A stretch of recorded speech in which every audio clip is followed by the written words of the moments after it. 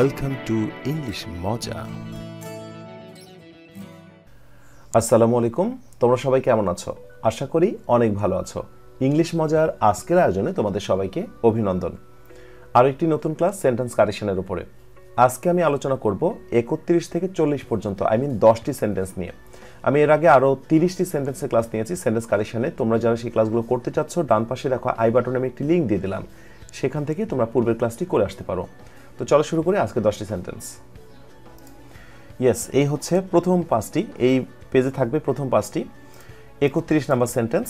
প্রথমত আমি দিয়েছি ইনকারেক্ট, তারপরে আমি কারেকশন করে দিয়েছি। ইনকারেক্ট বাক্যটা এরকম, হি ডিনাইড টু হেল্প মি। তো ডিনাই মানে কি আর ডিনাইয়ের পরিবর্তে কি বসে, এটা নিয়ে আমাদের ভিতরে একটা কনফিউশন তৈরি হয়। সেন্টেন্স কারেকশনে প্রচুর পরিমাণে এই ধরনের প্রবলেম আসতে পারে বা আসে দেখা যায়। This is called common mistake in English. ইংলিশের একেবারেই সাধারণ কিছু ভুলের মধ্যে পড়ে এটা। তো ডিনাই না দিয়ে সেই জায়গাটা আমরা কি দেব? Refused Dev. He refused to help me. সে আমাকে সাহায্য করতে প্রত্যাখ্যান করেছিল। তো এখন তোমাকে যে বিষয়টি জানতে হবে, ডিনাই কোথায় ইউজ করতে হয় আর রিফিউজ কোথায় ইউজ করতে হয়। দেখো, ডিনাই মানে হচ্ছে, ডিনাইয়ের বাংলা অর্থ হচ্ছে অস্বীকার করা। ডিনাই মিন্স অস্বীকার করা, আর রিফিউজ মিন্স প্রত্যাখ্যান করা। তো অস্বীকারের প্রসঙ্গটা তখনই আসবে যখন কেউ কোনো কিছু স্বীকার করে নিয়েছে, যখন কারো কাছে কোনো কিছু আছে, সেই জিনিসটা যখন সে বলবে আমার কাছে নেই, আমি ওটা দিতে চাই না, তখন কিন্তু বলতে হবে ডিনাই। তার মানে ডিনাইয়ের ক্ষেত্রে একটা বিষয় মোটামুটি কমন, সেটা হচ্ছে যে তার বাহ্যিক একটি রূপ থাকবে, এটা সবার কাছে জানা, এরকম একটি ব্যাপার হবে। যেমন এই জায়গাটা তুমি খেয়াল করে দেখো, হি রিফিউজ টু হেল্প মি। সে আমাকে সাহায্য করতে প্রত্যাখ্যান করেছিল। আসলে হেল্পটাকে কি দেখা যায়? এটা কি ধরা ছোঁয়া যায়? না, এটা একটি অ্যাবস্ট্রাক্ট আইডিয়া। তো এরকম অ্যাবস্ট্রাক্ট আইডিয়ার ক্ষেত্রে রিফিউজড ইউজ করতে হয়, প্রত্যাখ্যান করেছিল। বাট ডিনার ক্ষেত্রে কি বলেছি? যার একটি প্রাপ্তি আছে, যেটা স্বীকৃত, যেটা জানা যায়, এমন ব্যাপার। আচ্ছা, 32 নাম্বার যেটা রয়েছে, এইটার মধ্যে দিয়ে সম্ভবত আরেকটু ক্লিয়ার হওয়া যেতে পারে ডিনাই এবং রিফিউজের ব্যাপারটা। ইনকারেক্ট সেন্টেন্সটা দেখো, he refused to give her prize. সে, অর্থাৎ একজন ছেলে একজন মেয়ের প্রাইজ পাওয়ার কথা ছিল, সেই প্রাইজটা দেওয়ার ক্ষেত্রে সে প্রত্যাখ্যান করেছে, রিফিউজ করেছে। কথাটা ভুল। দেখো, প্রাইজ ব্যাপারটা বা প্রাইজ বা গিফট, এই ব্যাপারটা দেখা যায়, এটা হয়তো বা অনুমোদিত, সে একটা খেলায় উইন করেছিল, তাকে দেওয়ার কথা ছিল, এটা সত্য ঘটনা। এইরকম একটি ঘটনা সবার কাছে জানা, এটাকে সে কি করেছে? ডিনাইড করেছে, অস্বীকার করেছে। তাহলে আমি শর্টকাটে যে ব্যাপারটা বলবো, যেটার কথা স্বীকৃত বিষয়কে অস্বীকার করার ক্ষেত্রে আমরা ইউজ করব deny.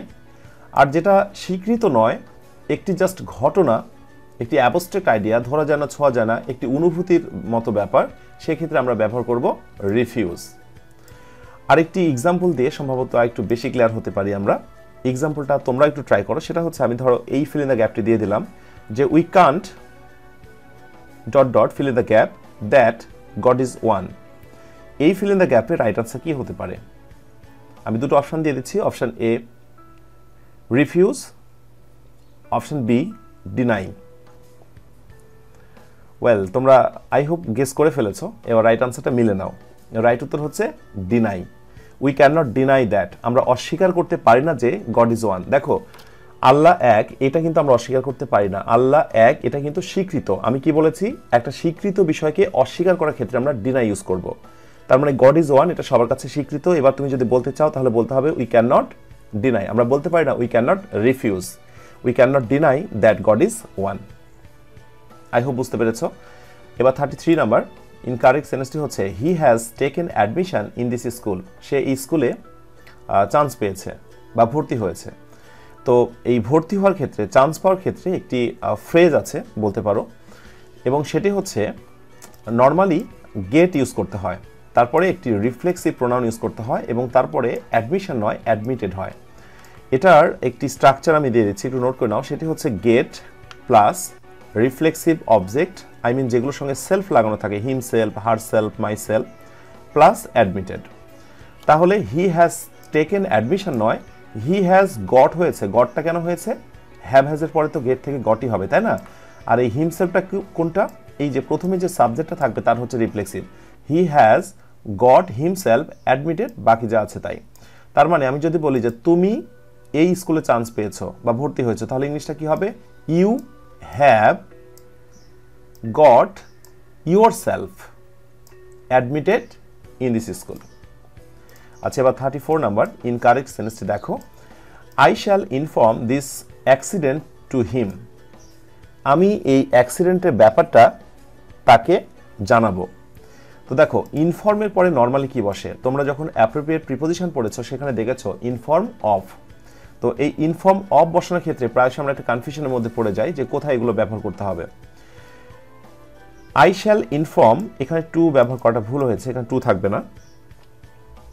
I shall inform him of this accident. তো ইনফর্মের পরে কিন্তু অ্যাকচুয়ালি অফ বসে, বাট তুমি যখন কোনো সেন্টেন্সে ব্যবহার করতে যাবে এবং সেখানে যখন দুইটা অবজেক্ট থাকবে, এই যে হিম একটা অবজেক্ট আর দিস অ্যাক্সিডেন্ট এই হচ্ছে আরেকটা অবজেক্ট, তাহলে অবজেক্ট কয়টা হলো? দুইটা। তো ব্যক্তিবাচক যে অবজেক্ট থাকে তাকে বলা হয় ইনডিরেক্ট অবজেক্ট, আর যেটা বিষয়বস্তুবাচক অবজেক্ট থাকে তাকে বলা হয় ডিরেক্ট অবজেক্ট।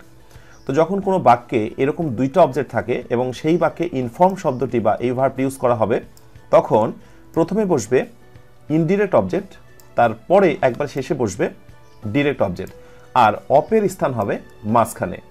অনেকেই কিন্তু ভুল করে এই ধরনের সেন্টেন্সটা বলে ফেলে এরকম যে আই শ্যাল ইনফর্ম অফ ইত্যাদি ইত্যাদি অনেক কিছু বলে, বাট মনে রেখো আই শ্যাল ইনফর্ম হিম, ঠিক আছে, বাট যখনই তুমি দুইটা অবজেক্ট দেবে সেক্ষেত্রে অবশ্যই ওই ব্যক্তিবাচক অবজেক্টের পরে তোমাকে অফ দিতে হবে। I shall inform you of this accident, I shall inform him of this happening, অনেক কিছু বলতে পারো। যে কোনো মূল্যেই তোমাকে ইনফর্মের পরে অফ বসাতে দেওয়া যাবে না, তোমাকে অবশ্যই যে কাজটি করতে হবে ওই ইনডিরেক্ট অবজেক্টের পরে তোমাকে অফ বসাতে হবে, ঠিক আছে। সো ইনফর্মের পরে অফ নয়, একটা অবজেক্ট এবং অবজেক্টের পরে হচ্ছে অফ এবং তারপরে হচ্ছে আরেকটি অবজেক্ট। নাম্বার 35 ইনকারেক্ট সেন্টেন্সটি হচ্ছে I hope I am out of pocket. আমার আশা, আমার ধারণা আমি পকেট শূন্য। আচ্ছা, এইটা হচ্ছে ভুল। কারেকশনে যেটা করা হয়েছে আই এম অ্যাফ্রেড, আমি ভীত, I am out of pocket, যে আমার পকেটে কোনো টাকা নেই, পকেট শূন্য। তো দেখো, কোনো নেগেটিভ কথা বলার ক্ষেত্রে, নাবোধক কথা বলার ক্ষেত্রে, ভীতিমূলক কথা বলার ক্ষেত্রে আমরা আই হোপ ইউজ করতে পারি না, সেই জায়গাটা আমরা ইউজ করবো আই অ্যাম অ্যাফ্রেড।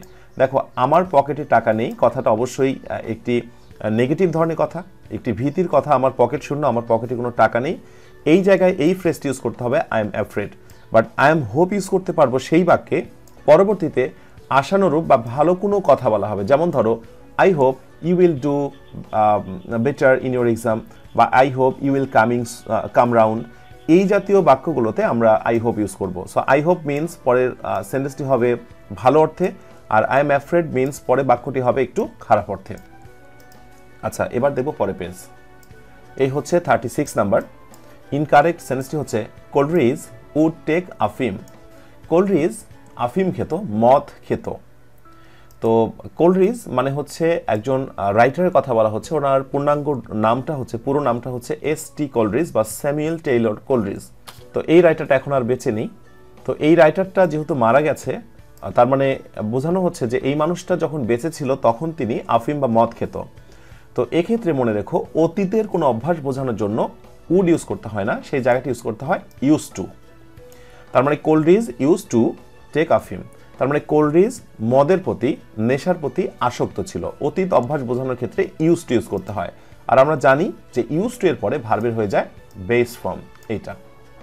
এরপর আসো 37 number, the physician saw her pulse. Doctor তার নাড়ি দেখেছিলেন। তো এখানে ডাক্তার রোগীটির নাড়ি দেখার ক্ষেত্রে অবশ্যই স ইউজ করা যাবে না বা স ইউজ করতে পারবে না, সেক্ষেত্রে তোমাকে ইউজ করতে হবে দ্য ফিজিশিয়ান ফেল্ট। ডাক্তার যখন কোনো রোগীর নাড়ি দেখেন বা হাত ধরে তার স্পন্দন দেখে, সেক্ষেত্রে অবশ্যই স ব্যবহার করা যাবে না, সেখানে ফিল থেকে ফেল্ড করতে হবে।